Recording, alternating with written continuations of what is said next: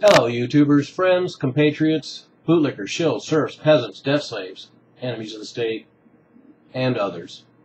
I am a useful idiot, and my topic is HR347, or the Federal Restricted Buildings and Grounds Improvement Act of 2011. It's no surprise to those paying attention that this is another step in a very rapidly assembling police state in the United States of America. Like all of this legislation, of course, it has this cryptic name, the Federal Restricted Buildings and Grounds Improvement Act of 2011. And essentially what it does is it makes it a felony to participate in many forms of protest. So this complements the NDAA very well, and all the other police state legislation that seems to be flying through Congress. And once again, it passed in the House of Representatives 388-3. We can all guess who one of those three House of Representatives members were. Ron Paul voted against it, of course. All the Democrats were on board.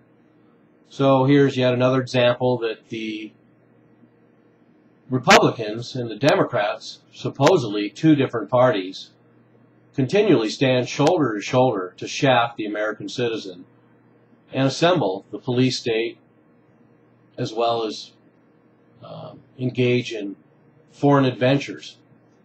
They can drag their tails for weeks, months, and years for all sorts of other legislation, but they're really good about this Homeland Security police state stuff. So this is obviously a reaction to the Occupy Wall Street movement, far more threatening to the elites than the Tea Party was for some reason. And I guess because it's global, it's very confrontational and ongoing.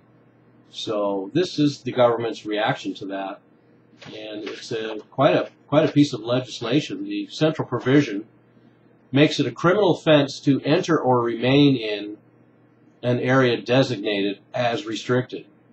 So as you can see, the wording is so broad and vague that what can be considered restricted is almost unlimited. And it also criminalizes conduct that, quote, impedes or disrupts the orderly conduct of government business or official functions, and, quote, obstructs or impedes ingress or egress to or from any restricted building or grounds. So once again, just like in the NDAA and much of the police state legislation, the language is so broad and vague that it's going to be used to apply to just about everything. And the standard punishment under this new law is a fine and up to 1 year in prison, which of course increases if there's other factors involved. So anyway, I wanted to bring this to everyone's attention because of course there's a media blackout. Congress rushed it through. Not much discussion of it. I barely heard about it myself.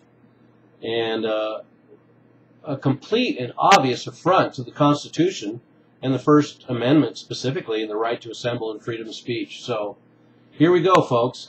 H.R. 347, the Federal Restricted Buildings and Grounds Improvement Act of 2011, another major plank in the assembly of the American police state.